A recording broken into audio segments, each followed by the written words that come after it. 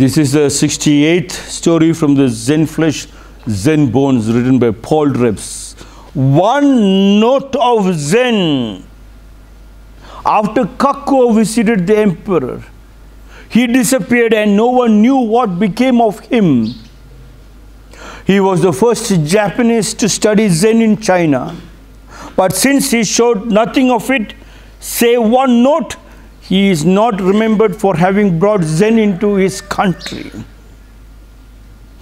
Kakko anu helibittu ondu dodda master, dodda sannyasi, dodda guru China nalli Zen shastra odkondu Japan nalli bandu ಯಾವುದು ತಗೊಂಡು ಬಂದಿಲ್ಲ. ಚೈನಾನಲ್ಲಿ ಚೈನಾದ handicrafts ಆರ್ಟಿಕ್ರಾಫ್ಟ್ಸ್ ಒಂದು ಬಟ್ಟೆ ಗುಡಿ ತಗೊಂಡು ಬಂದಿಲ್ಲ. ಸೈಲೆಂಟಾಗಿ ಜಪಾನಲ್ಲಿ ಒಂದು ಮೂಲೆ ಹೋಗಿ ಕೂತ್ಕೊಂಡ್ಬಿಟ್ಟು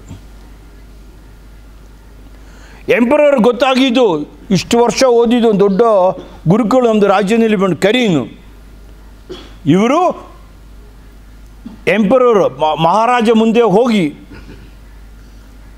ಮಹಾರಾಜನ ಭೇಟಿ ಮಾಡಿದ್ದು.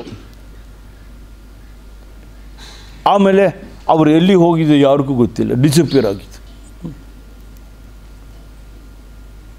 ಯಾಕೆ ಅವರು ಡಿಸಪಿಯರ್ ಆಗಿದ್ದು, ಯಾಕೆ ತಗೊಂಡು ಬಂದಿಲ್ಲ? ತಗೊಂಡು ಬರೋಕ್ಕೆಲ್ಲ ನಾವು ಓದಿದ್ದು, ಡೈಲಿ ಓದಿದ್ದು ಬಾಯಿಂದ ಕಿತ್ತಾಕಿ ಕಿವಿಯಿಂದ ಕಿತ್ತಾಕಿದ್ದು. What we have studied you don't have to carry. When you carry it becomes borrowed knowledge. So Kakko, when he studied in China, he brought nothing to Japan. There is nothing to bring. The moment you bring, you are greedy, you are a robber, you are selfish, you become egoistic, you become backstabber. Please try to understand that one part. Hence the story says he brought nothing to Japan. And he was not to be seen. You are not to be seen. The moment you are seen in a stage, you forget to work with the people. You forget to do your karma yoga. Karma yoga is keep doing work without expecting results. ಈ ಗುರುಗಳು ಚೈನಾದಿಂದ ಬಂದ ತಕ್ಷಣ ಗುರುಗಳು ಪ್ರವಚನ ಮಾಡಬೇಕು, publicity ಮಾಡಬೇಕು, ಸ್ಟೇಜಿಗೆ ಹೋಗಬೇಕು, ಯಾವುದು ಮಾಡಿಲ್ಲ, ಕಾಣಿಸ್ತಾ ಇಲ್ಲ. ಅವರು ಯಾಕೆ ಅವ್ರಿಗೆ ಅಂಡರ್ಗ್ರೌಂಡ್ ಹೋಗಿದ್ದು? ಅಂಡರ್ಗ್ರೌಂಡ್ ಹೋಗಿಲ್ಲ, ಕರ್ಮಯೋಗ ಮಾಡೋಕ್ಕೆ ಹೋಗಿದ್ದು. ನಾವು ಓದಿದ್ದು ಅಲ್ಲಿಂದ ಏನೋ ತಗೊಂಡು ಬಂದರೆ ನೀವು ಕಳ್ಳರು. ಚೈನಾದಿಂದ ಶಾಸ್ತ್ರ ತಗೊಂಡು ಬಂದಿದ್ದು, ಪುಸ್ತಕ ತಗೊಂಡು ಬಂದಿದ್ದು, ಬಟ್ಟೆ ತಗೊಂಡು ಬಂದು ಚೈನಾದ ಅದು ತಗೊಂಡು, ಬುದ್ಧ ತಗೊಂಡು, ಏನು ತಗೊಂಡು ಹೋಗಿ ಓದಿದ್ದು, ದಿನ ಓದಿದ್ದು ಇಲ್ಲಿಂದ ಕೇಳ್ಕೊಂಡು ಇಲ್ಲಿ ಬಿಡಬೇಕು. ಅವರು ಇಲ್ಲಿ ಬಂದು ಕರ್ಮಯೋಗ ಮಾಡಿದ್ದು. ಕರ್ಮಯೋಗ ಮೀನ್ಸ್ ಜನಗಳ ಮಧ್ಯದಲ್ಲಿ ಮಳೆ ನೀರು ಬರುವಾಗ ಅದ್ರ ಬಗ್ಗೆ ಭಾಷಣ ಇಲ್ಲ. ಜಾಪನೀಸ್ ತಾಯಿಗಳು ಮಾತ್ರ ಒಬ್ಬರು ಮಾತ್ರ ಮಕ್ಕಳನ್ನೇ ಹೇಳಿಕೊಡಲ್ಲ. ಇಂಡಿಯಾ ತಾಯಿಗಳೆಲ್ಲ ಮುಂಚೆ ಹೇಳಿಕೊಟ್ಟಿಲ್ಲ. ನಮ್ಮದು ಶಾಸ್ತ್ರ ಅವ್ರು ತಗೊಂಡು ಹೋಗಿದ್ದು, ನಮ್ಮದು ಶಾಸ್ತ್ರ ಉಲ್ಟಾ ಹಾಕಿದ್ದು. ಚಿಕ್ಕವರೆಂದು ತಾಯಿ ತಂದೆ ಮಾಡ್ಕೊಂಡಿರ್ತಾರೆ, ಮಗು ನೋಡ್ಕೊಂಡು ಅವ್ರ ಹಿಂದೆ ಮಾಡಿಕೊಂಡು ಅವರು ದೊಡ್ಡವರು ಆಗಿದ್ದು. ಹೇಳಿಕೊಟ್ಟ ಶಾಸ್ತ್ರ ಸ್ಕೂಲಿನಲ್ಲಿ ಹೇಳಿಕೊಟ್ಟಿದ್ದ ತಕ್ಷಣ ಅಲ್ಲಿ ಕಳ್ಳತನ ಆಗಿದ್ದು. ಪ್ರಾಕ್ಟಿಕಲ್ ಟರ್ಮ್ಸ್ ಆಗಿಲ್ಲ. ಅದ ಕಾರಣ ದಾರಿದ್ರ್ಯ. Kakko visited China and accepted the true teaching. He did not travel while he was there. Meditating constantly, he lived on a remote part of the mountain. Whenever people found him and asked him to preach, he would say a few words and then move to another part of the mountain where he could be found less easily. True teaching. He went and learned the true teaching means he did karma yoga. In a remote place away from the people means where there is a need of poverty, diseases, he went there to teach them yoga shastra, yoga therapy, naturopathy. Hence it was a true teaching. All others are not true teaching. They are bringing people into the ashrams and jumping and dancing. There is no jumping and dancing. What we needed is power. When a yoga guru went to Russia, the Russians shook hands and the Russians were shocked. Oh, your hand is so soft. Yoga guru's hand is so soft. Immediately Russians said, oh, these persons are robbers. A master means he should be very powerful. Only then he can lead, otherwise he will yield to pressure techniques. In India, Ramakrishna Paramahamsa, Ramana Maharshi, all these people are looking physically weak, and everybody thought, if I am weak, if I lead little, I can lead. No. Little went wrong.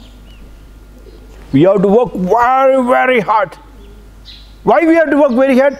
It is not hard, it is a way of life, because they say in the HF cow, if the last drop of milk is not removed, if you leave one drop also, the HF cow will fall sick and you lose the profit. ಅವರು ಚೈನಾದಿಂದ ಬಂದು ಪರಿಶುದ್ಧ ಶಾಸ್ತ್ರ ಓದಿಕೊಂಡು ಬಂದಿದ್ದನ್ನು ಹೇಳುವಾಗ, ಪರಿಶುದ್ಧ ಏನು? ಅದನ್ನಲ್ಲಿ ಪರಿಶುದ್ಧ ಏನಿಲ್ಲ. ಪರಿಶುದ್ಧ ಮೀನ್ಸ್ ಓದಿದ ಶಾಸ್ತ್ರ ಮೇಲೆ ಜನಗಳ ಮಧ್ಯದಲ್ಲಿ ಕರ್ಮಯೋಗ ಮಾಡಿದ್ದು. ಎಲ್ಲಿದ್ದ ಕಷ್ಟದ ಅಲ್ಲಿ ಆ ಜನಗಳು ಅವರು ಹುಡುಕಿ ಹೋಗುವಾಗ ಅವ್ರು ಓಡುತ್ತಾರೆ. ಯಾಕೆಂದರೆ ಮಾತಾಡೋಕ್ಕೆ ಬರ್ತಾರೆ ಜನ, ಅವರು ಮಾತು ಕೇಳೋಕ್ಕೆ ಬಂದಿಲ್ಲ. ನಿಮ್ಮ ಜೊತೆ ಸೇರಿಬಿಟ್ಟು ಕಳ್ಳತನ ಮಾಡೋಕ್ಕೆ ಬರ್ತಾರೆ ಜನಗಳು. ಅದಕ್ಕೆ ಈ ಗುರುಜಿ ಏನು ಮಾಡ್ತಾರೆ, ಓಡಿ ನಂತರ ಓಡಿ ಕಾಡು ಮಧ್ಯದಲ್ಲಿ ಬಂದು ಬಡಪ ಸಿಟ್ಟಿ ಬೇಡೋದು. ಇಲ್ಲಿ ರೋಡೂ ಇಲ್ಲ, ಮನೆಗಳೂ ಇಲ್ಲ, ಬರೀ ಚಿರಿತಾ ಇದ್ದಿದ್ದು. ಓಡಿ ಕಾಡು ದೂರ ಹೋಗಿ ಬಚ್ಚಿಟ್ಕೊಂಡು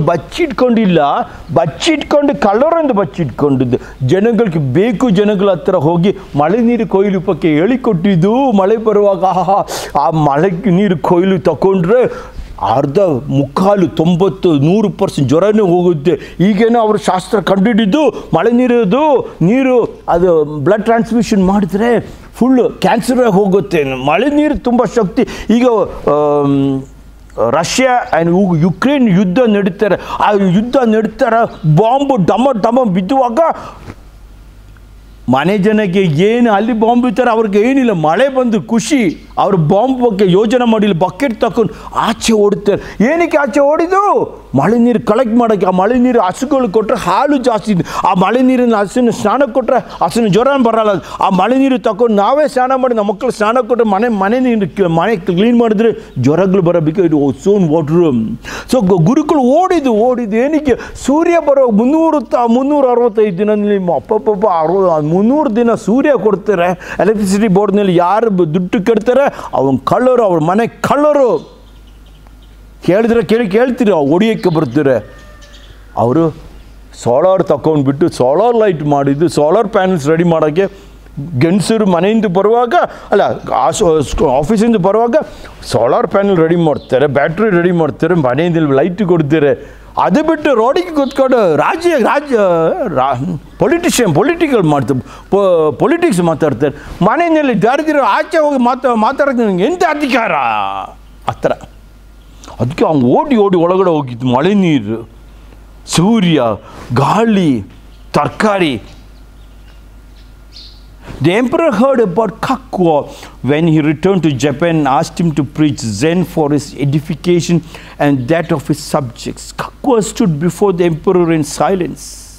He then produced a flute from the folds of his robe and blew one short note. Bowing politely, he disappeared.